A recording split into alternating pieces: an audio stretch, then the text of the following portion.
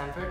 Mình cũng là học sinh xăm Mỹ và trong kỳ thi TOEFL mình đã đạt điểm số là 119/120 với điểm nói là 29/30. Hôm nay mình muốn cùng các bạn làm thử một bài nói của TOEFL để xem ban 29/30 speaking của TOEFL thì nên làm như thế nào. In this question, you will read a short passage on an academic subject and then listen to a talk on the same topic. You will then answer a question using information from both the reading passage and the talk. After the question, you will have 30 seconds to prepare your response and 60 seconds to speak.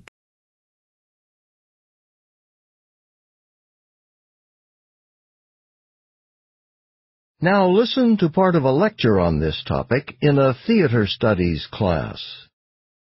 So, for example, back when I was in college, one of my roommates, Richard, was in a play I went to see. And when he first walked out on stage, I have to admit I was a little distracted. Richard was dressed up like an old man. I could tell that his hair was colored gray, and he was pretending, to be older, so he walked more slowly, the way an older person would. But at first, I only saw him as my roommate dressed up to look like an older man. But then, as the play went on, I began to think of him less as the guy I lived with, and more as this older man who was a father, one who had worked very hard for his family, the family in the play. And in the play, the father gets sick, and so is out of work, which, caused me to become a little sad. And because of the father's long illness, the family was worried that they wouldn't have enough money to pay the bills. And this made me feel worried, too. Well, in the end, what happened was the family all came together, and everyone found jobs and started working. They all pitched in to help in the time of crisis. So the family gets by and pays their bills. And soon after, the father recovers from his illness. And this made me feel relieved, and even rather happy. Explain how the example from the lecture illustrates the suspension of disbelief. Begin to prepare your response after the beep. In the reading, we read about the suspension of disbelief, which is the ability to temporarily put aside or suspend our doubts and believe that the action of a play is real. In the lecture, the professor wanted to become emotionally involved with the events and the characters to enjoy a play that his roommate took part in. To do so, he had to forget that the play is staged and believe in everything that the play states as reality. As such, he was able to think of the characters in the play as fellow humans and was able to respond emotionally to what was going on in the play, which helped him enjoy it even more. Dùng liên từ để đánh dấu rõ ràng phần tóm tắt bài đọc và phần thông tin từ bài giảng.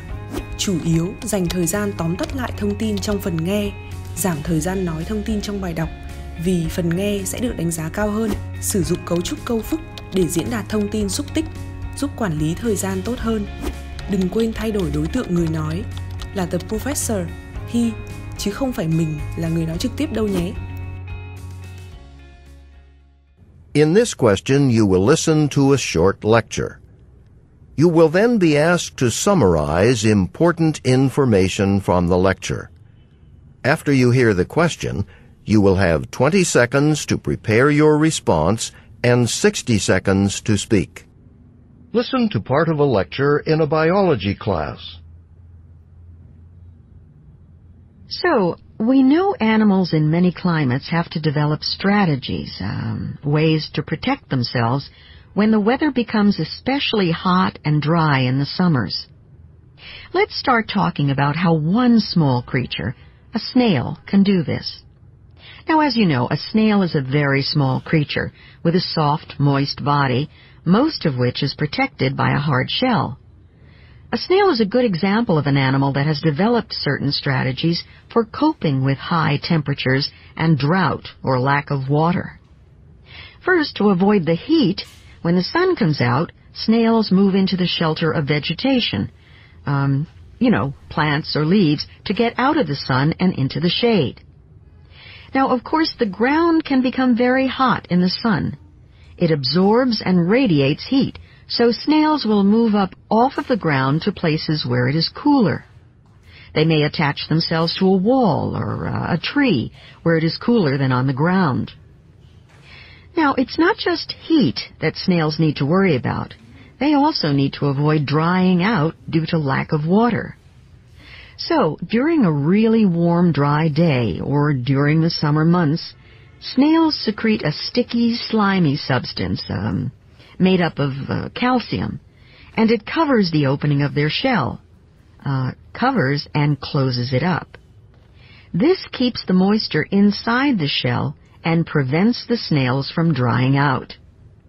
Snails can stay inside their shells closed up like this for a long time, even several months if it's a really dry summer.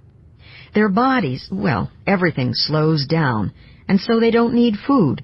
They can survive on what food they've stored up. But when it rains and water is available again, the snail opens up its shell to get some. Using the examples from the professor's lecture, explain how snails survive in hot and dry climates. Begin to prepare your response after the beep. In the lecture, the professor explains how snails survive in hot and dry climates. First, to avoid the heat, when the sun comes out, snails move into areas of vegetation to find shades. As the ground can reflect the heat from the sun, the snails also have to move up to cooler places to avoid this. Second, they have to fight off dehydration. As such, snails have a special sticky substance made of calcium that helps keep moisture inside the shell. This, in turn, helps the snail survive for months on end while it waits for a rainy season or for its source of food to come.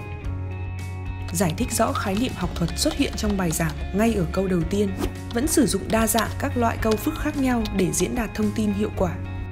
Lưu ý, sử dụng một số cụm động từ kèm giới từ một cách chính xác. Ví dụ, come out, move up, fight off, made of, wait for. Toàn bộ thông tin chi tiết cần được tóm tắt đầy đủ trong phần trả lời của bạn.